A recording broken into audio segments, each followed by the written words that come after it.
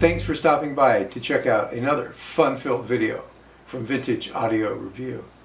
In this episode, we're going to check out this 1982 Sansui P-L51 fully automatic direct drive linear tracking turntable. I got this from Ian to check out, and I was very intrigued with the way that it worked and thought I would share what it does with you. I've seen some videos on YouTube, but they really are not very clear and they don't go into some of the neat things that I found out. So pull up a bag of popcorn and watch all the miraculous things this turntable does. Okay, let's lift up the cover, turn on the power. So as you can see, the red LED is on, and what that does is reflect light off the record, and a sensor picks up that reflected light and determines where the large grooves are in the record that indicate the next song is at hand. In order to play, we just come over here and hit the button, and give it a sec.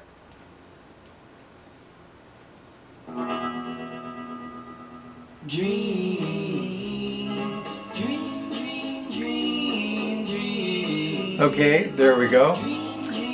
If I wanted to move to a different spot, I could lift the tone arm up and you could move it over to the right or the left. Drop it back down. And there you go. There's some controls over here that allow you to go to a specific track. Like if I wanted to play track, let's say 6,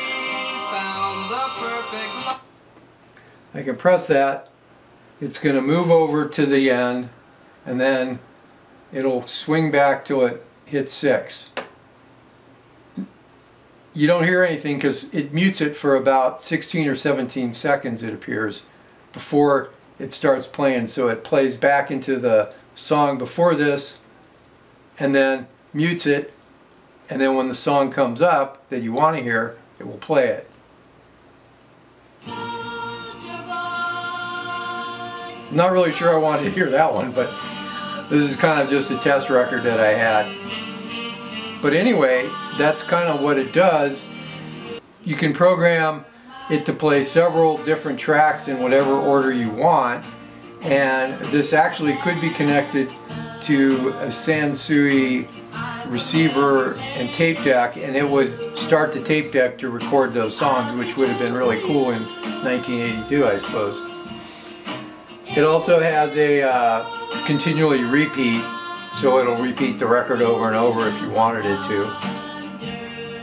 So the other neat feature that this thing has is something called intro skip, and we'll press that, and what it does is it'll go down and it'll play the first few seconds, we'll see how long it is, of each song, and then move to the next song.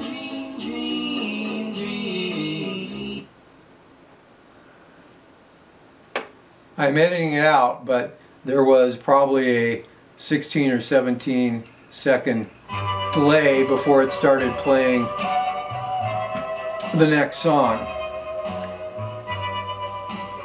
And there it goes on, and it will continue to do that.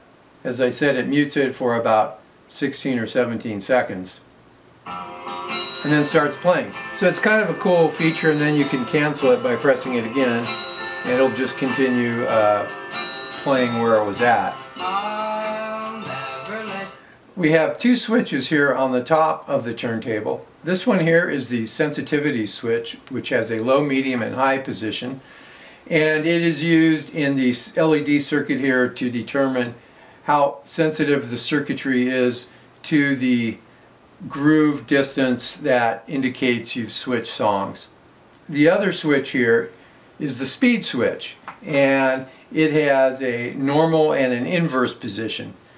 Normally it's on normal, but if you had a record, a 12-inch record, say, that was recorded at 45 RPM, and I have many of those from my disco DJing days, and you wanted to play it on this turntable, you would put it in the inverse, and it would know that you have a 12-inch record, and it would play that record at the normal speed.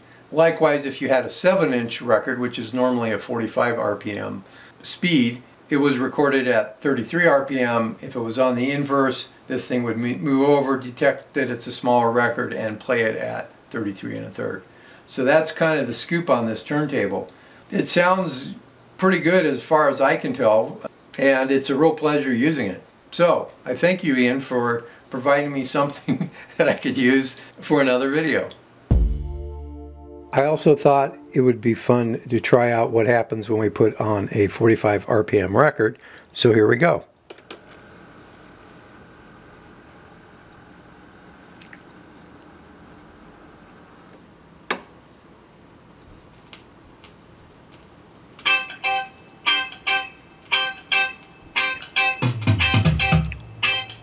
I would say it did pretty good. We'll stop it.